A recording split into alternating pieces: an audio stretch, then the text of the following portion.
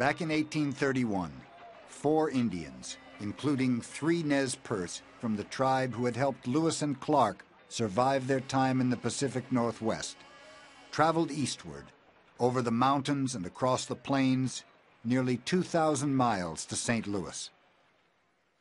They had come, they said, because they had heard of a black book that gave whoever possessed it additional power and prestige.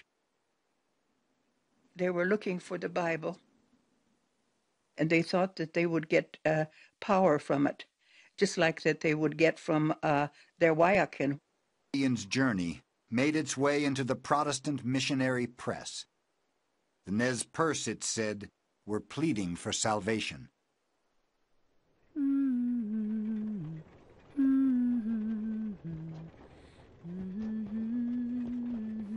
In the spring of 1836, a small party of missionaries responded and began the long trek from Missouri to the British trading post of Fort Vancouver, along a route that would soon be called the Oregon Trail.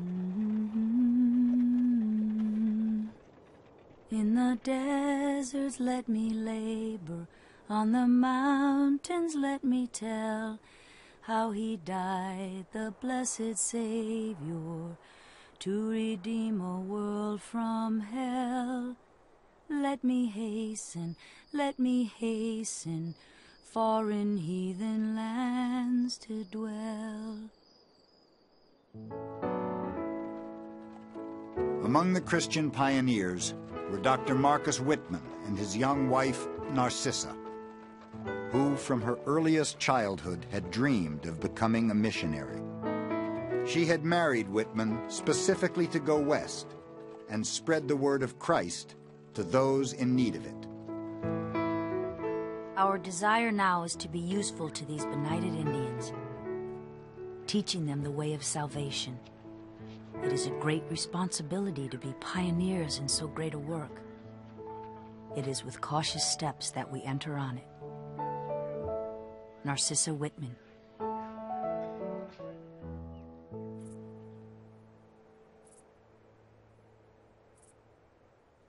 Well, I don't think she really knew what she was going out to do in the West.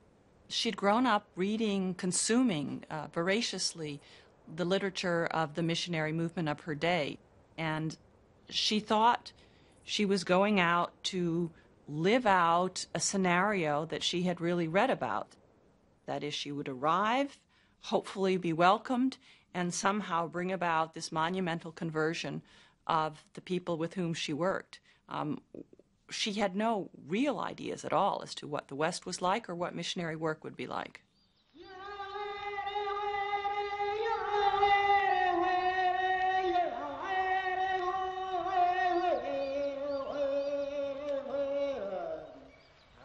While other missionaries went to the Nez Perce, the Whitmans settled at a place called Wailapu on the north bank of the Walla Walla River in the land of the Cayuse.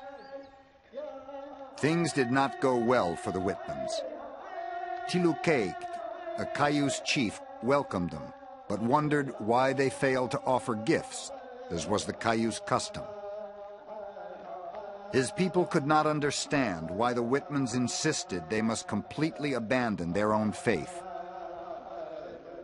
And they were insulted when Narcissa barred them from her parlor.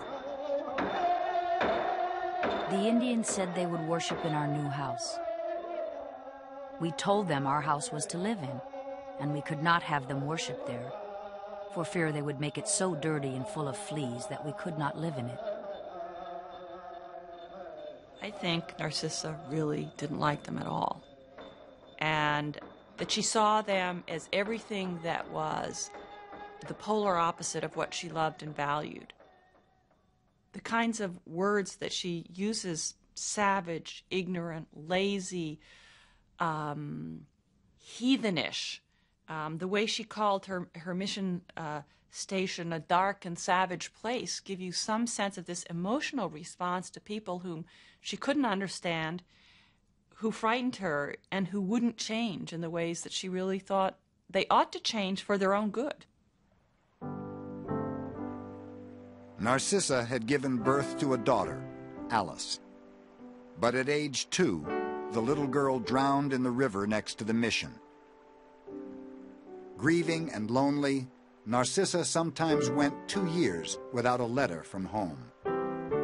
Each day, she and the other missionary wives in the region paused to pray for each other and their families.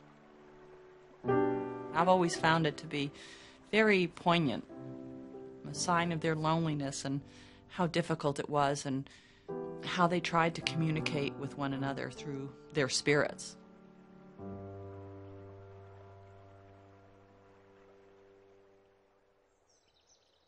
During their first years, the Whitmans managed to convert one Scottish visitor, one French-Canadian Catholic, and several Hawaiian laborers who worked for the mission. But they failed to make a single convert among the Cayuse.